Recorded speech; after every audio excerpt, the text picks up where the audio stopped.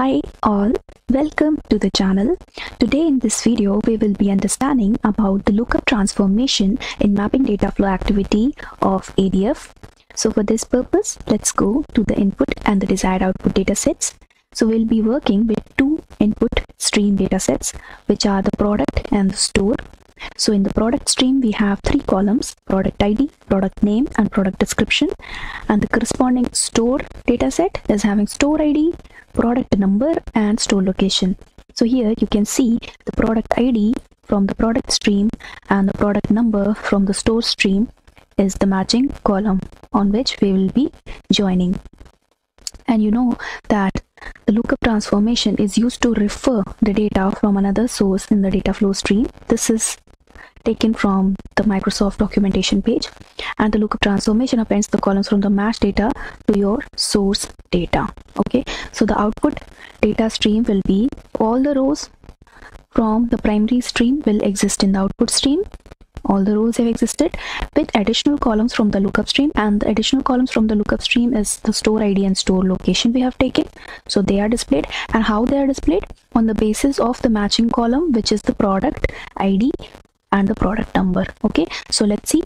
Here the product ID was 208208, okay, for two of the products, and corresponding to that 208 product number, we have the data in store ID as 3HC and store location as Horlicks. So that is updated. Okay, next comes the product ID 119. So here we can see the 119 data, 9XN and Mumbai, that is updated. Next comes the product ID 310. Okay, this product ID does not exist in the store stream. Okay, that is the lookup stream, so it will be blank. Okay, so here we are actually doing left outer join. Okay, so the main stream is this and the lookup stream is this. So all the rows from the left side, okay, and the matching rows from the lookup table. Okay, so this is the lookup stream. So ultimate result will be similar to the left outer join. Okay, so let's go to the official documentation page of lookup transformation in mapping data flow. So here also it says the same thing. Okay, and we'll now see how we have to configure the different streams and the different options present there. So let's go to the Azure Data Factory. Let's create a new data flow. Name it as data flow LKP, and let's add the source. So before adding the source, let me show you the source which is present. So here is our container and input folder, within which there is a lookup folder, and the two files are present in the form of CSV. So first is products.csv. Let's preview it. So it has three columns. Okay, and next comes the store.csv, which again has three columns. Okay, and we have to now add these two sources. So let's create the source one as the product source, gen 2. It's a CSV. Let's name it as product source. Link service is already there. First row is having header. Click on it. Then we'll browse to the file location. It's inside the input, inside the lookup folder as product.csv. Click on it. Click OK. Click OK.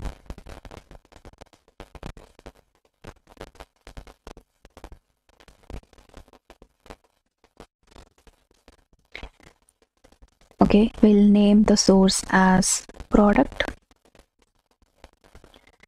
Okay, so this is done. Next we have the another stream, source 2.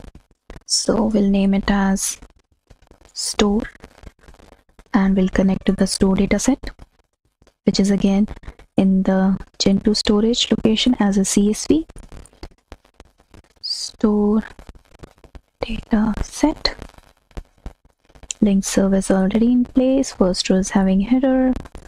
We'll browse to the file location, input, store.csv, click OK, click OK. So we have the two sources created.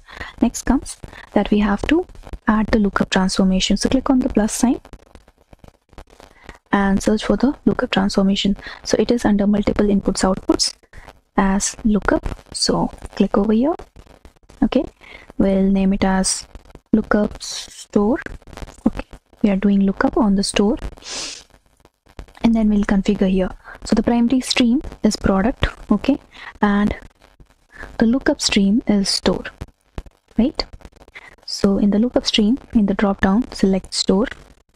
The match on, we'll leave it as any row, which is default, and the lookup condition is on the basis of this product ID and the product number column. So here from the left stream, okay, which is the primary stream, the product column will select it as product ID, which is equal to the right store column. So the store stream, it will be product number. Okay, so click on it. So here we have the product ID equals to product number. Okay, so left and the right stream, which is the primary, and the lookup stream, we have set the lookup condition. Match on is any row. As you can see here, we have match on options. Different options are available: first row, last row, if there are like multiple occurrences in the lookup table, so to handle that. And in the lookup condition also, here we have the multiple equality, not equal to, less than, greater than, those things here. So let's go to the data preview, and since the data flow debug option is already enabled, we'll refresh to fetch the data.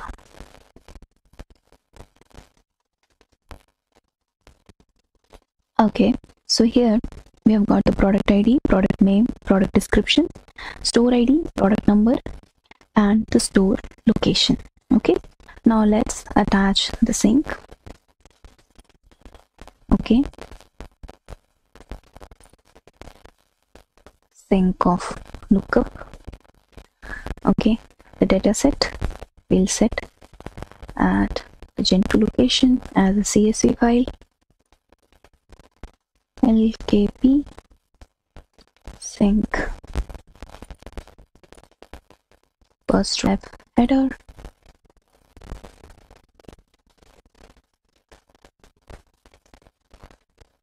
in the output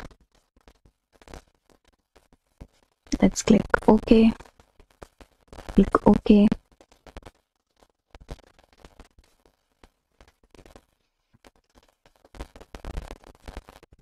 And in the settings, we have the file name option, which will be output to single file.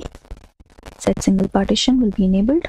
Okay, and the output to single file name, we'll write it as product store lkp.csv. Let's go to the data preview, click on refresh.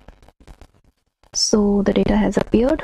Okay, we can see that all the rows have appeared from the left stream and all the matching rows from the lookup stream. Okay, so this looks fine. Let's now validate all and publish the changes.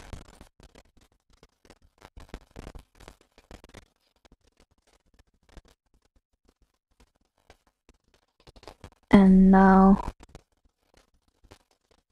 create a pipeline.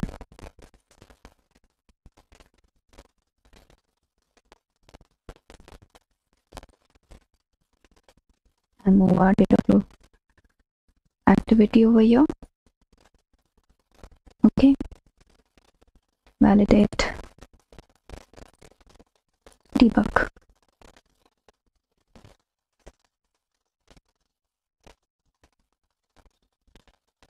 Let's wait for it to complete. So here it succeeded. Let's go to the output. So in the output folder, we have the file as product store lookup.csv. Click on it, edit, preview. So here we have the 3 columns from the product stream with all the rows, and 3 columns from the store stream, that is the lookup stream, with all the matching rows. Okay, so we accomplished the task. So this is how we use the lookup transformation in mapping data flow activity, which acts as the left outer join with some other configuration settings there. I hope you have got the basic beginner level understanding of the lookup transformation in ADF. So thank you for watching the video. Happy learning. Bye.